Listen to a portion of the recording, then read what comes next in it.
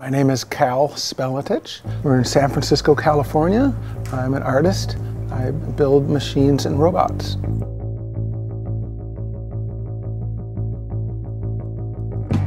America sucks. This is not cool what's happening. This is not good what's happening to the environment. I don't like the wealth being concentrated in a very small group of people.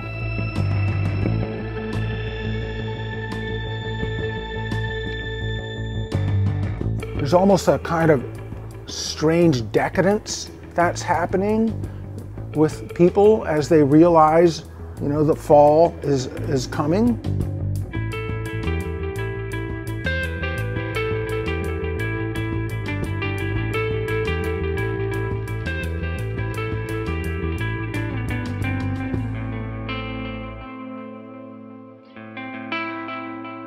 On the flip side, I've been able to live my life and get away with it. I haven't been caught yet. I keep thinking they'll come in the door and say, you can't do this anymore. There is ways to carve out an existence and have an alternative life in America. Like truly an alternative life. I don't use that term lightly. And it's work and it's sacrifice, but the payoff is incredible.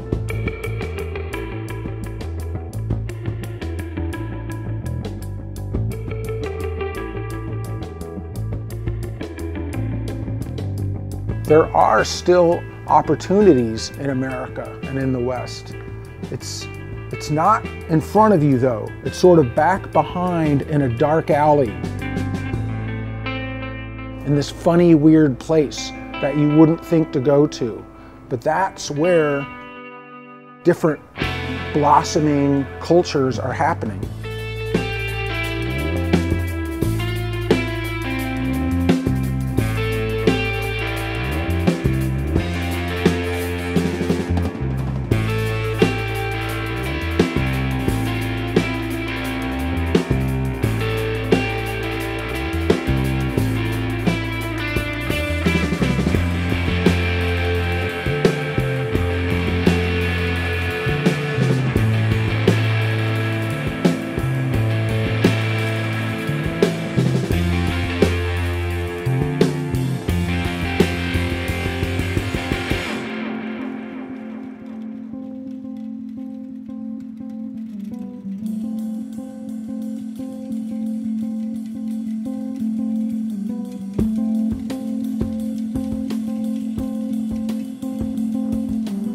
So at the end of this street is the inlet to the San Francisco Bay. And this is where you end up when you're trying to get to the edge of town, but still be in a large international city.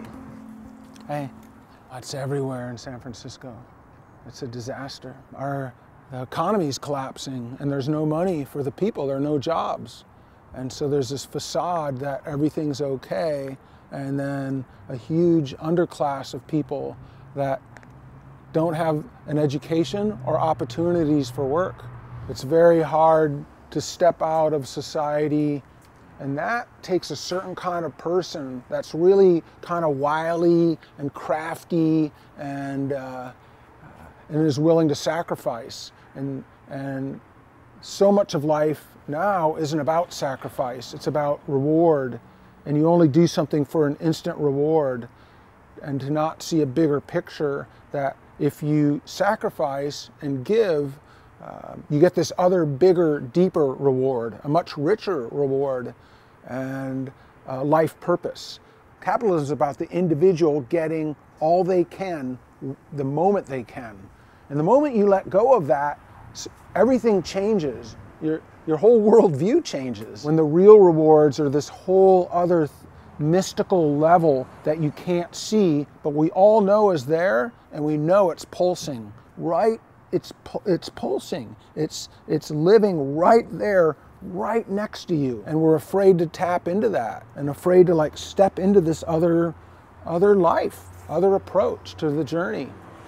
When you see what society and capitalism provides, I realized that wasn't the life I wanted. I didn't want a good job.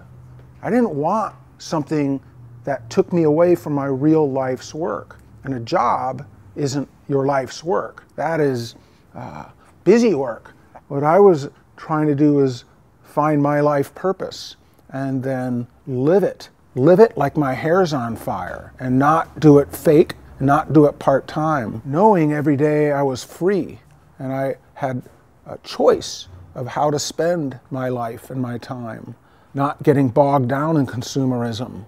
And once I let go of a lot of that, then I had a lot more free money and a lot more free time.